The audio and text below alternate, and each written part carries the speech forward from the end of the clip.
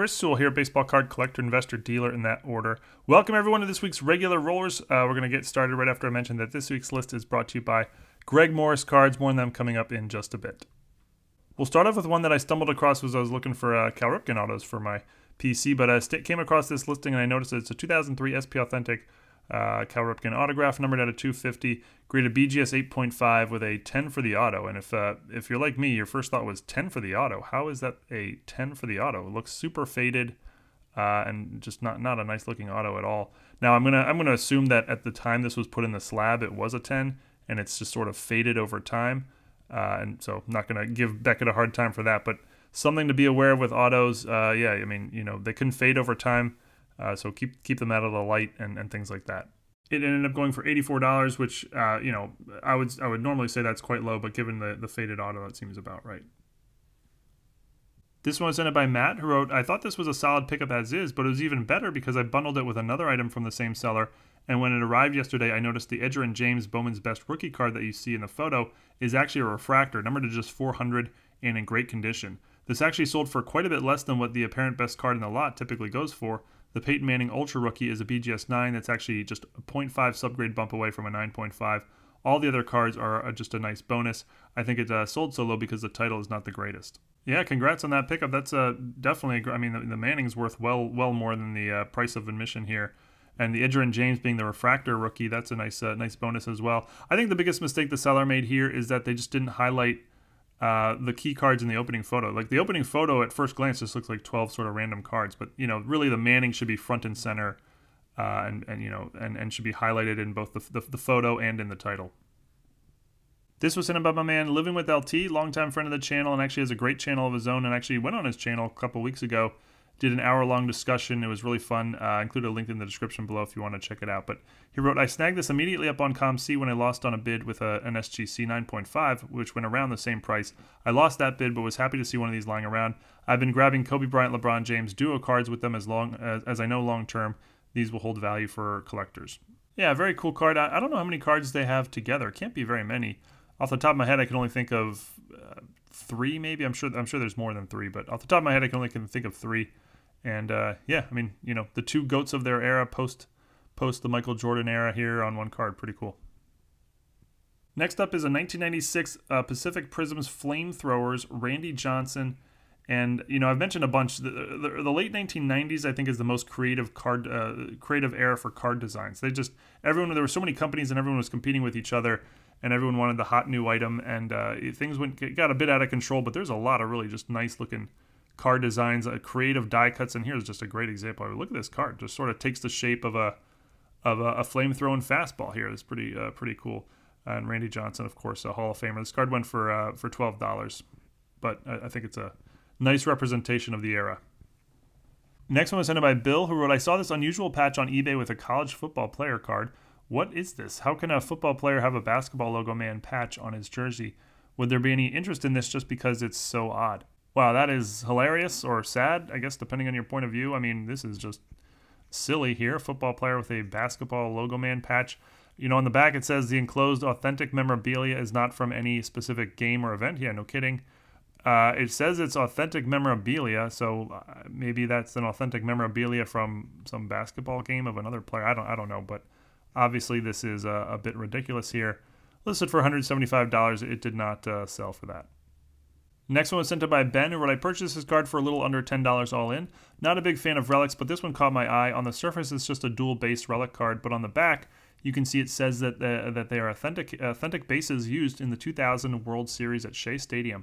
Being a Mets fan, this was a must-have for me." Yeah, and this, you know, compared to the last patch we just saw, which is just vague and you know, oh, this is authentic, maybe, who knows, and you know, not from anything important.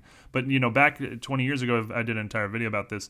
The patches were legit. This is a legit base card from a base used in the 2000 World Series. It says all that on the back in great detail. I think this sort of stuff's really cool. And again, not very expensive here, under $10 for 2 Hall of Fame. I guess Clemens not a Hall of Famer, but Mike Piazza, Hall of Famer, and Roger Clemens, an all-time great pitcher. How about another multiple player card with Mike Piazza on it? This was sent by Ron, who wrote, "Currently the only rookie card in baseball that features 2 Hall of Famers is the 78 Topps Molitor Trammell and the 2001 Topps Update Ichiro Pujols. both of those will definitely get in once eligible. To me, this card should be the third. Piazza is in, and Delgado should be as well. The fact that McGriff got to be on the ballot for 10 years and then eventually get in, but Delgado was one and done, is one of the biggest oversights by voters. Delgado is now the all-time leader in home runs who is not in the Hall of Fame, with 473 exceptions being suspected or guilty steroid players. He had over 1,500 RBIs and is one of only 6 players with at least 30 home runs in 10 or more straight seasons. 3 of the others are known steroid guys in Bonds, Sosa, and A-Rod. 30 or more home runs 11 times, more than 100 RBIs 9 times, finished second in MVP in 2003 behind A-Rod, who admitted taking steroids that year, and had a career a 138 OPS plus, which is higher than both McGriff and Ken Griffey Jr.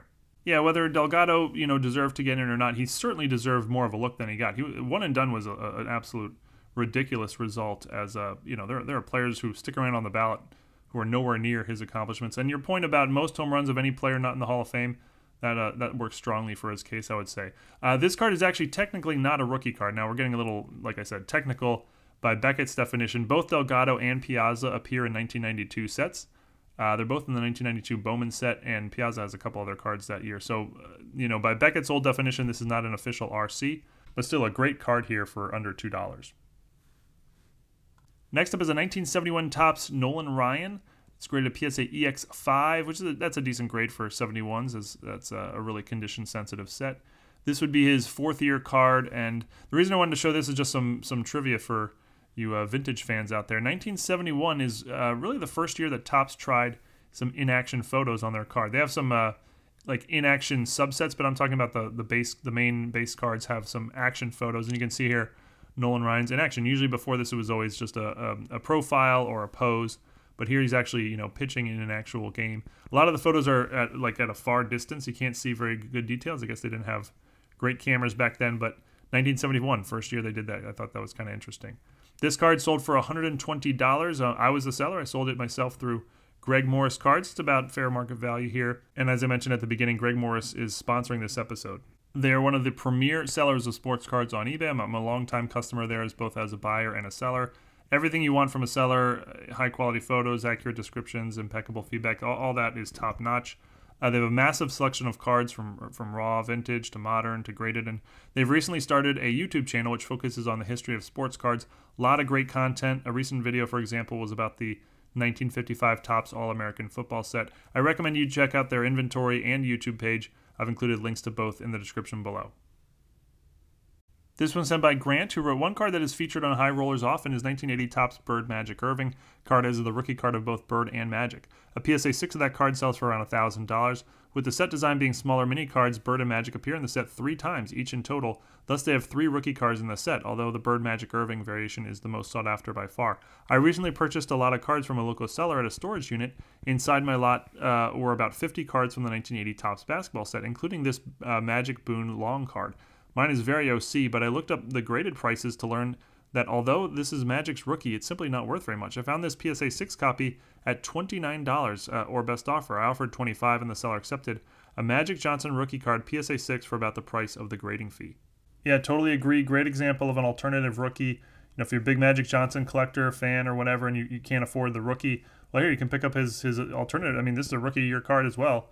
PSA 6, just $25, just a nice alternative rookie. I think we did the Larry Bird version of this a few weeks ago on the regular rollers, and I actually plan to do a video fairly soon about nice alternative rookies for a fraction of the price, but great example of that here. Next one was sent in by Jason, who wrote, before the Super Bowl, I picked up an Andy Reid rookie auto. Given his second Super Bowl win, he's now a lock for the Hall of Fame, and given the age of Mahomes, Reid could become considered one of the greatest coaches of all time. I think I probably paid the going price for this card, but I believe the card like this has a lot of upside. NFL coaches are probably the least considered rookies, given it's often difficult to determine what their rookie is. Very cool. I've never seen this card before. I would have had no idea that this was Andy Reid's first card or rookie card or first auto or whatever. At first glance, it appears to be an Andy Hall card, who I guess was a quarterback for the Eagles at one point, but Andy Reid was coaching him at the time, and yeah, got the Andy Reid auto there. Very, very cool. $86 for the card. Yeah, I like that. I like your thinking on it. This was sent in by Neil in Canada, who wrote, my mom was a seamstress in a smaller city in Canada throughout her career, from the 1980s until just recently. She worked for a gentleman named George Mikan for many of those years. One day in the mid-90s, he asked me if I knew who George Mikan, the basketball player, was, and of course, I had a vague idea that he was a Hall of Fame player from many decades ago. He told me that he shared the same name as him and that the real George Mikan was indeed an uncle of his. As a collector, a Mikan rookie card is well beyond my pay grade, but I wanted to at least find an affordable autograph of his. To my surprise, there are a few signed Mikan items you can find on eBay that I think are of incredible value. I ended up buying this autograph on a postcard that is in a PSA Authentic holder, and I could not be happier. For $125, it's a fraction of the price of a Mikan auto card, and it is now the real showpiece of my collection. And we'll finish on a nice vintage pickup. This was sent in by Mikey, who I think I've done 3 deals with through the mail now. And the last deal we did, the money I paid him for his cards, he used to buy this Ted Williams card. 1940 play ball. Ted Williams is graded PSA 1. It's a second-year card of Teddy Ball Game, and yeah, it's a 1, but basically perfectly centered there, which is nice. Went for $520, which is a little. That's a good price, a little under market value. Market value, I would say, is more like $600. That's about the average of the last few PSA 1 sales, so a nice price here. And Mikey wrote, this is a PSA 1, but it's one of my all-time dream cards, and since I'm only 21 years old, I'm going to try to keep it for my entire life. Very cool. But that's it for this week's regular rollers. Thank you everyone for watching. Thank you everyone for all the great submissions. Keep them coming, and I will see you all again real soon. Thanks everyone.